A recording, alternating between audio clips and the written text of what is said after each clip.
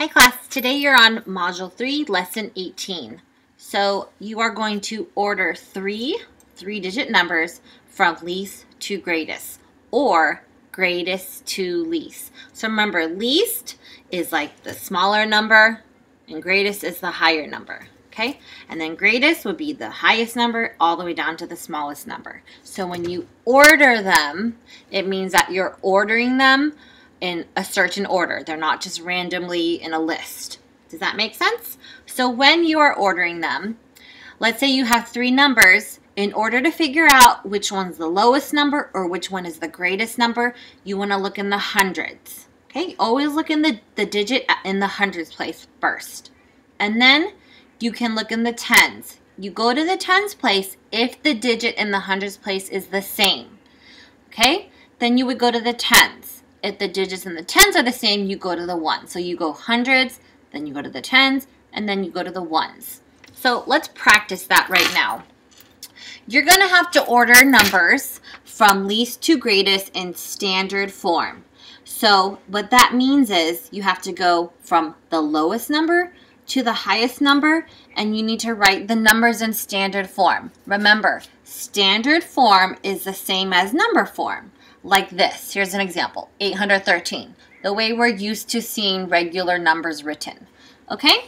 So you have to rewrite it. And the reason why I'm saying that is because you might have unit form or you might have expanded form. And when you reorder them, you need to write the numbers in the standard form. You do not copy the unit form or the expanded form. You write the numbers in the correct order in standard form. So let's take a look at this first list. There are three numbers that have three digits, 427, 316, and 571. So, like I said, you want to look in the hundreds place first. So I have 4 in the hundreds here, 3 in the hundreds here, and 5 in the here. They are not the same. So I can just look at here. I don't need to go to the tens place because none of those digits are the same. So remember, I'm going from least to greatest, meaning I need to find the lowest number first. So I have 400s, 300s, and 500s. 300s is the lowest.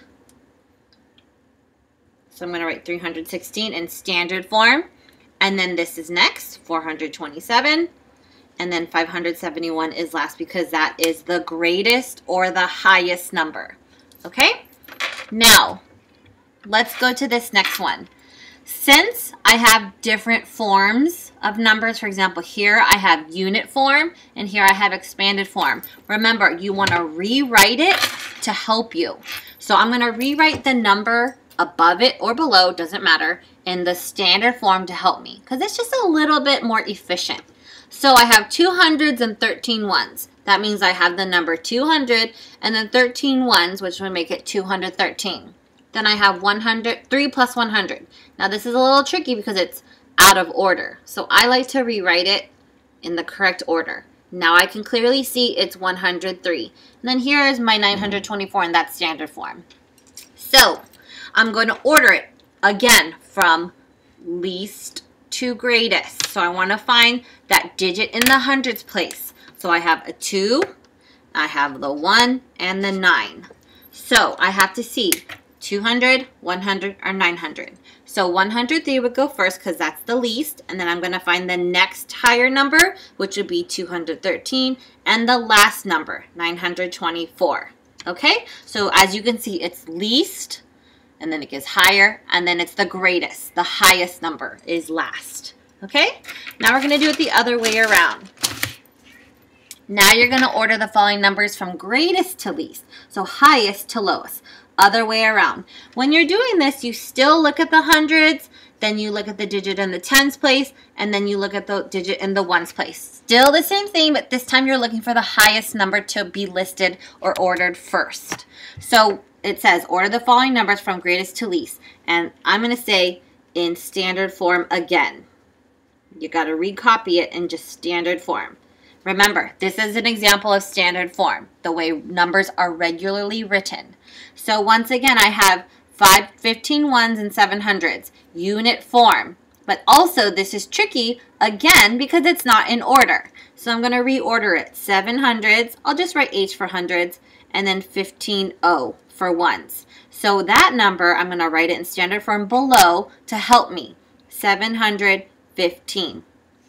Now, 75 tens. I have groups of 10. I have 75 of them. I'm going to take the number 75 and write a 0 at the end. Remember, that's the trick that I've taught you. When you have groups of 10 and you have a lot of them, you take 75 and you just add that 0 at the end, since that will give you the total value. And then 732.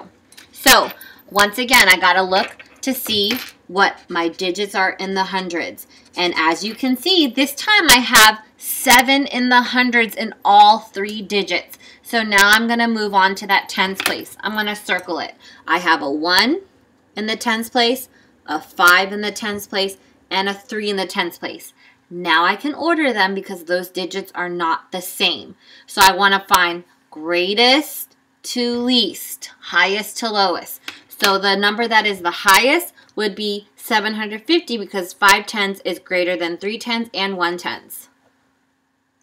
Then the next number that is lower is 732 because 3 tens is lower than 1, or actually, so 3 tens is next because 1 tens is last, if that makes sense. Okay, so it goes 5, then 3, then 1. So 750, 732, 715. It goes greatest, then lower, and then the lowest, or least. Okay, so now, this is the last part of the lesson. You're going to have to compare the numbers using greater than, less than, or equal to. So you have 3 numbers. Okay, so this can be a little bit confusing. When you're doing this, like always, you're going to go from left to right, okay? And first, what I would do is you're going to look at this first part. So this is part 1. And then you write the symbol, okay? The second part is right here. You're going to take 226 again, and you're going to compare that last part, okay? So let's look at the first part. 527 is 226. Remember, once again, you got to look at that hundreds place. I have 500s and 200s. So 500s is greater than 226. You want to show that symbol to kind of like an alligator mouth, and you're going to eat up that higher digit.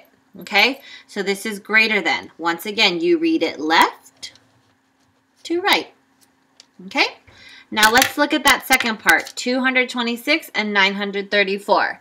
So here I have 2 in the hundreds and 9 in the hundreds. So this time it's actually going to be less than, because 226 is lower than 937, because 200 is lower than 900. And you got to eat up that higher digit, which is the 900s. Once again, you go from left to right. That's why it's less than. Let's do it one more time. Excuse me. So here you might have a different form of the number. This is word form, expanded form, unit form. So, like we've been doing in class, you need to rewrite it in standard form, or also known as number form, to help you. 605. So I'm going to rewrite that as 605.